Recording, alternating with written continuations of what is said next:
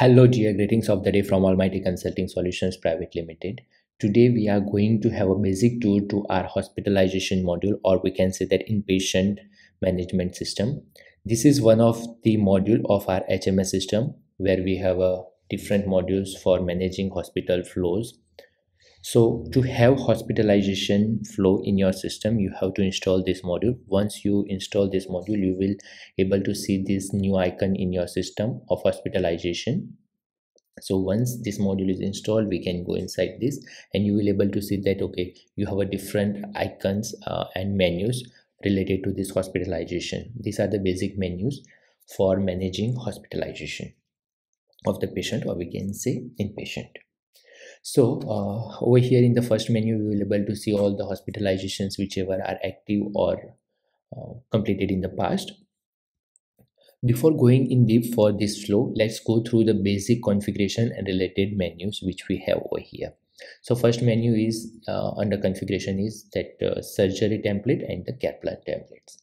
So in the surgery templates, you can configure all your surgery templates whichever you are performing, normal surgeries which you are performing in your hospital very commonly.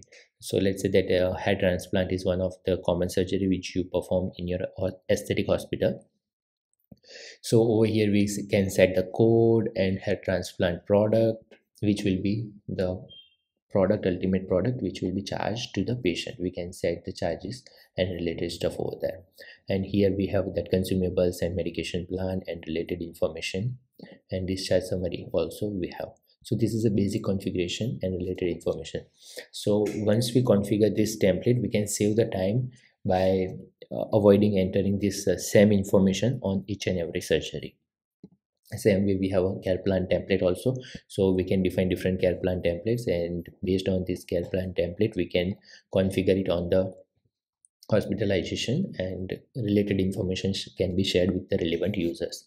Then we have a hospital building and operation theaters menu where we can manage if we have a multiple buildings in our hospital premise. We can configure it over here for information purpose, and operation theaters. So if we have multiple operation theaters in our hospital, we can manage it over here.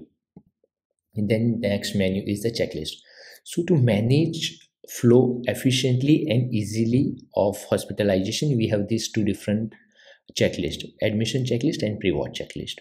In the admission checklist, we can define like if we have to sign any documents from the patient and their relatives, if we have to prepare any new files and related information, then all this kind of checklist can be pre-configured over here. Based on a need, you can create new one or update the existing one also. And when we are hospitalizing any patient, that will be there on the checklist. Then we have a pre-ward checklist also, same way as admission checklist. Before hospitalizing the patient in the ward, we can have this checklist, so we can make the procedure very easy.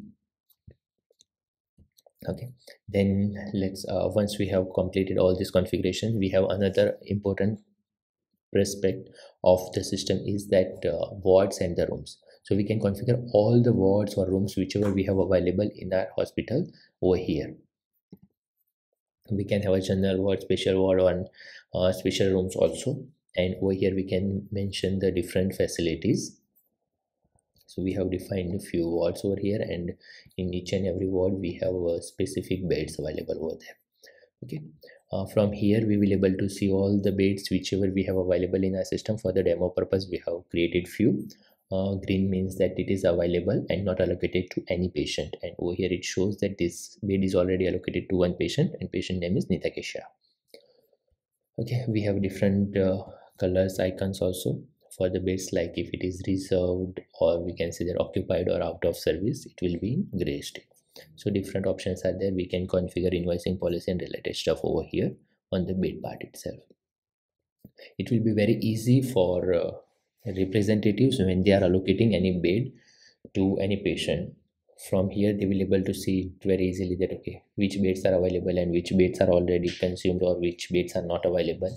If there is any inquiry like which patient is available in which bed, so they will able to see it from here very easily.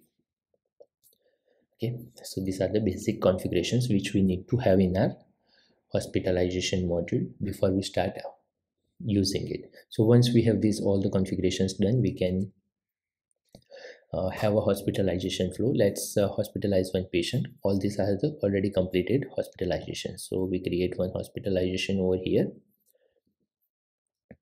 for, let's say, that John Peter. Okay, and we hospitalize this patient on this date, and we have primary surgeon is Lakshmi Patil, and let's assign one specific bed to them, general ward, and GB1 and GB2. Okay, so we have available bed is GB1, general bed 1.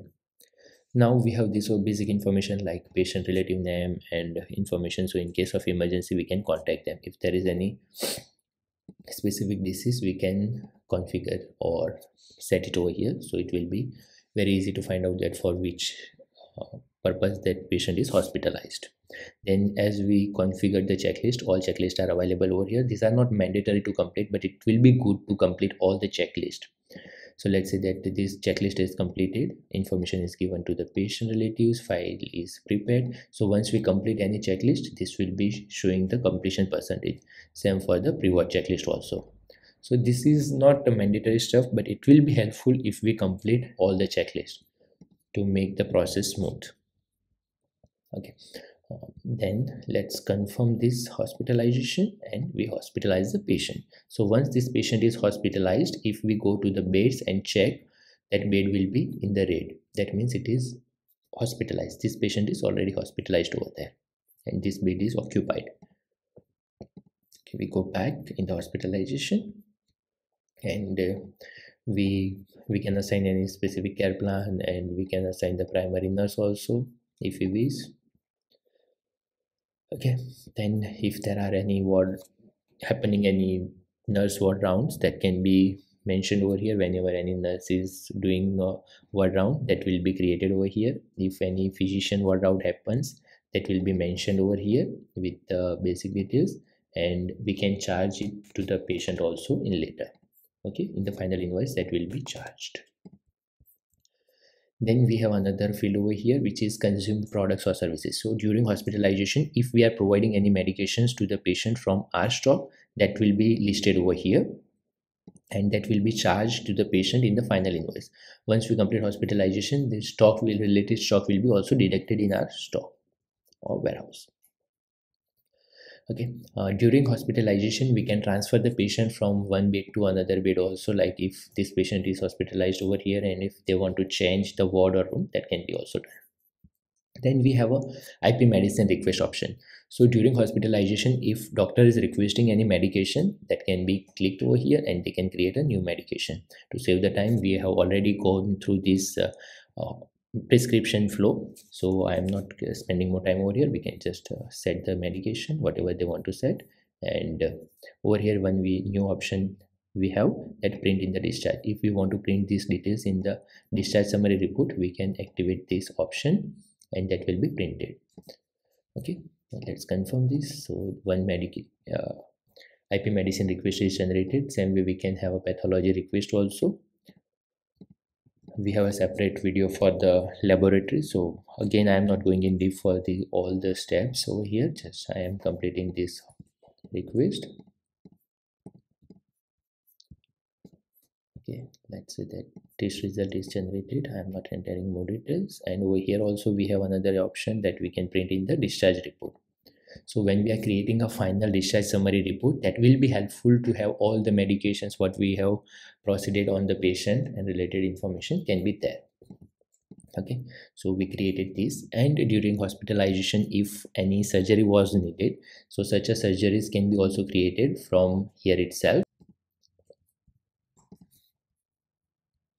Now we can use existing template or create the new surgery based on the need. So over here let's select the template which we already have. To save the time, we can have all information, basic information like surgeon and dates and information. As you can see that pre-operative checklist already configured from the template itself, and we have this medication information also from the template itself. So it saves the time of the doctor, because normally in each and every surgery there will be common consumables will be used for the specific type of surgery. So if there is any change, they can update it manually also, but by default it will preload all information from the template itself. In the discharge summary also you have basic information, whatever was configured on the template is there. Okay, let's imagine that the surgery is completed and we complete, set the surgeon and complete the surgery. We are not going in deep for this flow, just we are completing the surgery. So let's say that we had this surgery, one IP medicine request, one pathology request and related flow. Now we have another feature over here. When that patient is hospitalized, we will able to see that what is existing due for the patient. So over here you can see that invoice forecast, where you will able to see that this how much is payable from the patient end. Still this final invoice is not created yet, but this is forecast of this hospitalization, so you can take advance based on this from the patient to cover payments from the patient in advance. Okay, so this is one of the best feature we have currently. And then let's say that the hospitalization is completed, you can mention that discharge summary is over here, whatever we have. And once everything is mentioned, that finally patient will be discharged once that disease is cured or purpose is completed. And over here I missed one thing, that it is legal details. If that any legal case have been filed, then related information can be entered over here. Okay, so let's say that we completed this hospitalization flow and just we discharge the patient. So we discharge the patient and we create a final invoice. So we click on this create invoice button and new invoice will be created. Let's say that this invoice is created and we check it. So it is almost same amount which we had.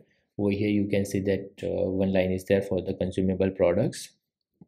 Then we have accommodation charges, physical ward round charges and surgery charges are there.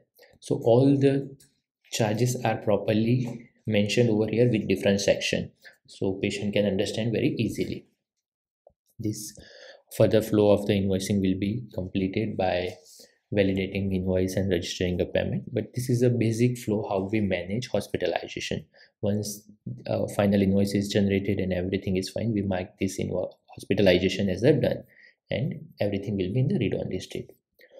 If you have any other questions or query for us, you can contact us on our website or any other official channel. Have a great day ahead. Thank you.